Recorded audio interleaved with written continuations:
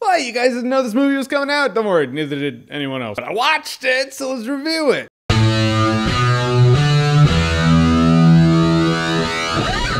Collide. So Collide is directed by, to be honest with you, I don't know who directed this movie. But it stars Nicholas Hoult and Felicity Jones. Nicholas Hoult is ultimately a reformed car thief. He used to work for a really shady crime, well, not quite boss, like crime middle guy. Played by Ben Kingsley. Then he meets Felicity Jones. They form a relationship. He's out. He's no longer in that life of crime. Then Felicity Jones needs a kidney transplant. He doesn't have the money, so he's like, all right, I'll do another job for Ben Kingsley. The job goes wrong, and now the tangled web of crime. In what is supposed to be a fun, stylistic crime thriller thing. All right, let's get this out of the way right now. This movie is not good. It's not good. It's not great. It's completely unfocused. This movie doesn't know what it wants to focus on. It doesn't know what it wants to be. It's tonally unbalanced, plot-wise and characters. First of all, I like Ben Kingsley. I'm gonna get that out of the way right now. Ben Kingsley's character completely worked. He's really super shady and really eccentric, and Ben Kingsley plays those weird characters well, and I feel like he worked for the middleman that he actually is. Anthony Hopkins in the movie, though, Anthony Hopkins is the unbalanced one, because Anthony Hopkins would have been great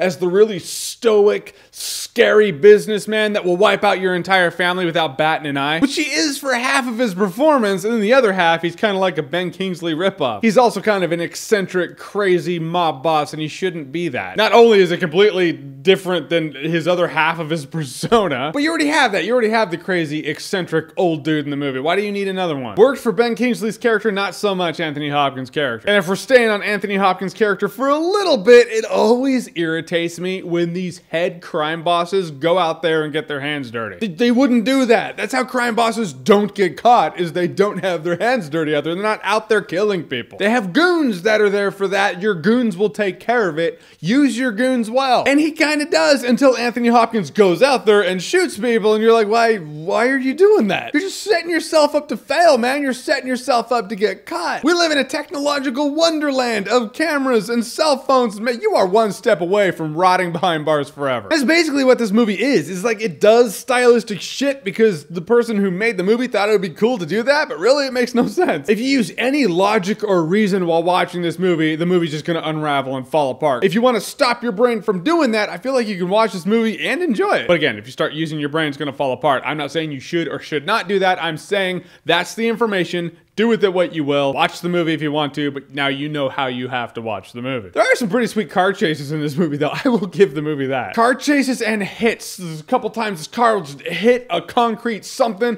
flip over itself, and smash into something else. I was like, all right, this is actually really entertaining. Way more entertaining than this movie is actually setting up to be. And so many times.